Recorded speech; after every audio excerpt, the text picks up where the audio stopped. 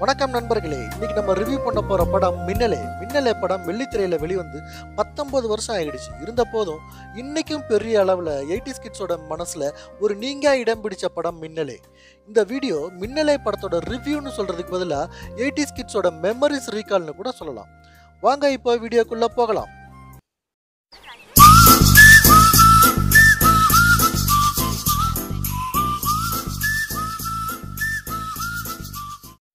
இந்த மின்னலே நமக்கு 3 புதுமுகங்களை அறிமுகப்படுத்தியிருக்கு.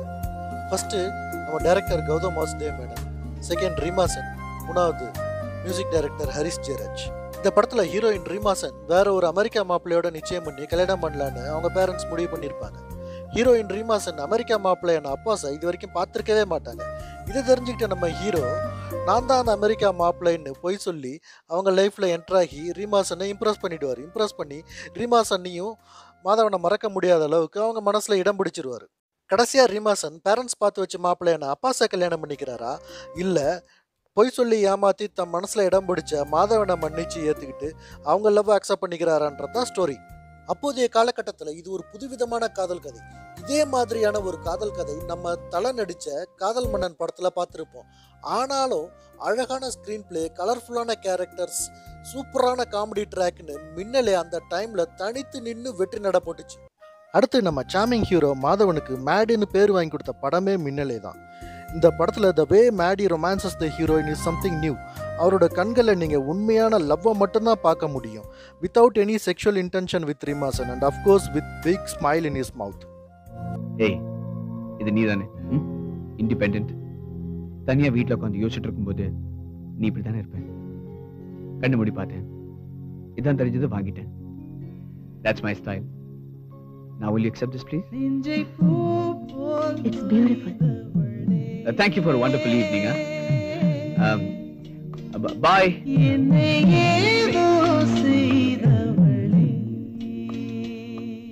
He's mad. அப்பாஸோட introduction சீனில் அப்பாஸ்க்கு பின்னாடி ஒரு டைட்டானிக் போஸ்டர் இருக்கும். பார்த்தீங்கன்னா டைட்டானிக் ஸ்டோரி மாதிரி தான் அப்பாஸோட லைஃப்பும். அது ஒரு நான் சிங்கிங் ஷிப் மாதிரி தான் அப்பாஸோட லைஃப் போயிட்டே இருக்கும். கடைசியில் டைட்டானிக் ஸ்டோரி மாரி அவருடைய லவ்வும் ஃபெயிலியரில் தான் முடியும். அதை சிம்பாலிக்காக சொல்கிறதுக்காக தான் டைட்டானிக் போஸ்டரை முன்கூட்டியே கௌதம் வாசுதேவ் மேனன் ரூமில் வச்சிருக்காருன்னு நான் நினைக்கிறேன். நெக்ஸ்ட் இவர் யாருன்னு தெரியுதா? இவர் தாங்க மைனா ஹீரோ வித்தார்த்து. ராஜேஷ் கிளாஸ்மேட்டாக ஒரு சீனில் கெஸ்ட் அப்பியரன்ஸ்க்கு வருவார். நம்ம கௌதம் வாசுதேவ் மேனன் கூட ஒரு சீனில் ஃப்ளவர் டெலிவரி பாயாக கெஸ்ட் அப்பியரன்ஸ்க்கு வருவார். நம்ம ஜிவிஎம் கெஸ்ட் அப்பியரன்ஸ் கொடுத்த மாதிரி ஒரு சீனில் கெஸ்ட் வாய்ஸும் கொடுத்துருப்பாரு. ஏய், நீ ராஜேஷா? இந்த ப்ராக்ஸி வரலாம் வேணா சொல்லிட்டேன். இன்னைக்கு வரலையா? ஒரு மெக்கானிக்கல் இன்ஜினியரிங் ஸ்டூடெண்ட் படிக்கணும், ஒரு ஃபயர் வேண்டாம்? மாதவனோட இன்ட்ரோடக்ஷன் சீனில் மாதவன் ஒரு டிஷர்ட் போட்டிருப்பாரு. அந்த டிஷர்ட்டில் வாட் ஆர் யூ லுக்கிங் அட்னு ஒரு லைனிங்ஸ், ஒரு பிக்சர் அப்பியர் ஆகும். அதே டிஷர்ட் அது கடைசி சீனில் அதே டிஷர்ட் மாதவன் போட்டிருப்பாரு. ஆனால் என்ன ஒரு டிஃப்ரென்ஸ்னா, ஃபர்ஸ்ட் சீனில் அந்த what are you looking அட்ன்ற printing words ஃப்ரண்ட்டில் அப்பியர் ஆயிருக்கும், லாஸ்ட் சீனில் அது பேக்கில் அப்பியர் ஆயிருக்கும். அதான் ஒரு டிஃப்ரெண்ட்.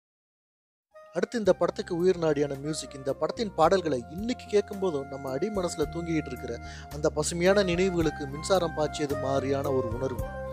அவ்வளவு அழகான ஒரு இசை, பாடல் வரிகள், முக்கியமாக வெண்மதியே வெண்மதியே நெல்லு பாடல் கேட்கும்போது காதல் தோல்வியில் காயம்பட்டவங்க கண்களில் கண்ணீரை வர வச்ச ஒரு பாடல். ஒரு நிமிஷம் கூட என்னை தெரியவில்லை, விவரம் ஏதும் அவள் அறியவில்லை, என இருந்த போதும் அவள் எனதில்லையே, மறந்து போய் என் மனமே.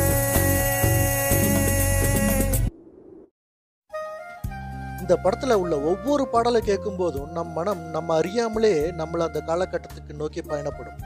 நினைவலைகளின் அலைவரிசையில் நம் கண்முன்னே HD காட்சியாய் ஒளிபரப்பாகி கொண்டிருக்கிறது அந்த பசுமையான நினைவுகள்.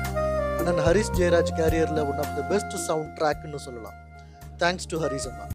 மின்னலே மாதிரி ஒரு அற்புதமான மாஸ்டர் பீஸ் நம்ம கிடைச்சதுக்கு ஒரு முக்கியமான காரணம், அந்த காலகட்டத்தில் செல்ஃபோன்ஸ், ஃபேஸ்புக், வாட்ஸ்அப்ன்ற டெக்னாலஜி நம்மகிட்ட இல்லை.